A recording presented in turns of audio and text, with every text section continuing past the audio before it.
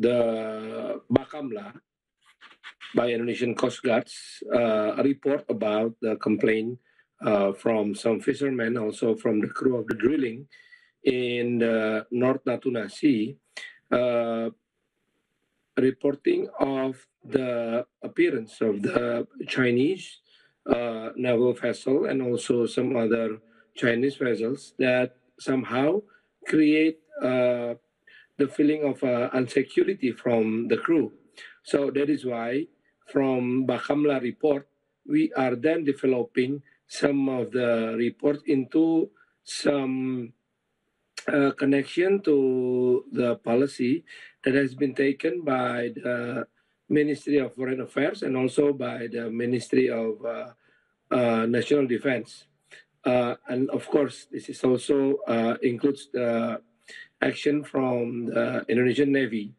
So from that report, we have found some fact that China was actually sending some protest in diplomatic note telling us or asking us, actually, not telling us, but asking us to stop drilling at the area because it is considered and claimed by them through the 9 dash principle that it is under their water territory.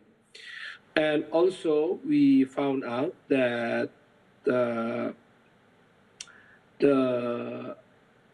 China, the government of China is also sending letters stating the concern about our joint exercise with the U.S. Army in the Garuda Shield program last August. And notes said that they are concerned about the stability of the region security situation.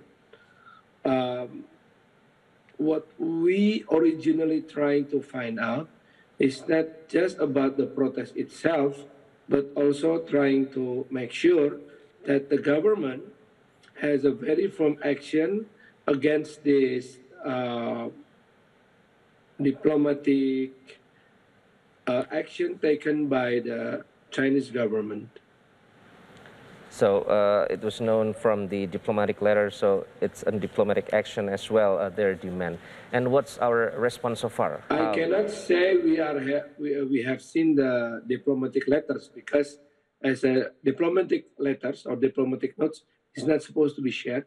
Okay. So we were just briefed. Okay, sure. And how did Indonesia respond so far, Kang Farhan?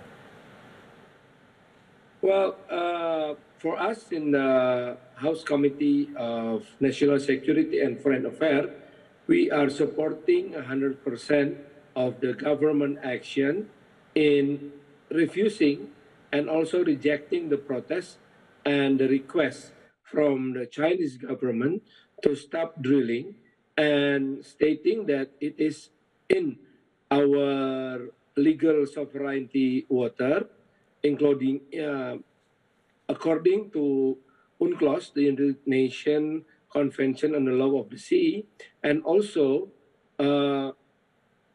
in the matter of the joint exercise with the U.S. Army called Garuda Shield, it is our sovereignty rights under the principle of the non-block